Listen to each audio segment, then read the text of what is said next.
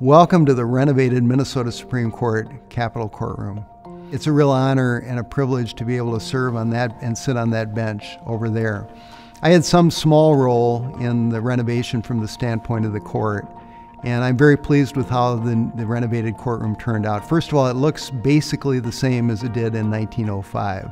The colors are the same, the woodwork is the same, and most importantly, the magnificent artwork has been restored. So it features the original colors of American artist John Lafarge, who was a very big deal back in 1905.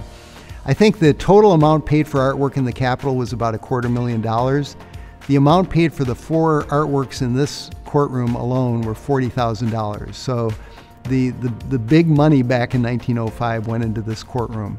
And there's stories of each of these 4 paintings, but they all revolve around the theme of justice, receiving justice, recording justice, mediating disputes among parties.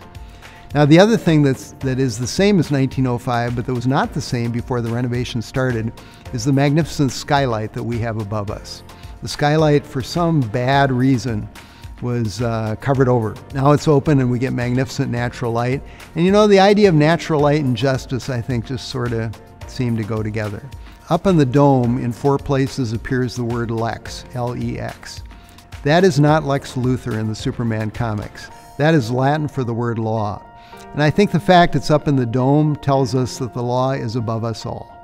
No one, in other words, no one is above the law. And then at the back door, as you go out, the last thing you see are the words, "Where law ends, tyranny begins." Once again, it's the idea that no one is above the law. No matter how rich or powerful you are in this country, no matter how big a corporation you are, you have to obey the law. And I think that's a very, very powerful message in our society, where the difference between rich and poor seems to be growing greater every day. When I come out of the bench, that's about the first thing that I look at.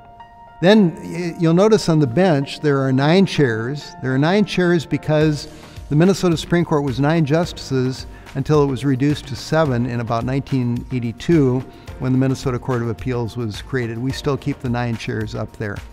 They are not the same chairs as architect Cass Gilbert designed for this courtroom. I sat in his design chairs. They had a lot of ornate woodwork on the back, and they were the most uncomfortable things I've ever sat on. So we think if we're going to devote time and care and attention to listening to attorneys for a couple hours, we should probably have chairs that aren't poking in our backs, and so we have comfortable chairs. So with that exception, this courtroom is pretty much the same as it was in 1905. It's part of a magnificent Capitol structure built in that year, renovated recently to the tune of $300 million. The dollar doesn't go quite as far as it did in 1905, but we're very lucky to be here. And we have court here at least 1 week every month for the 10 months that we're sitting.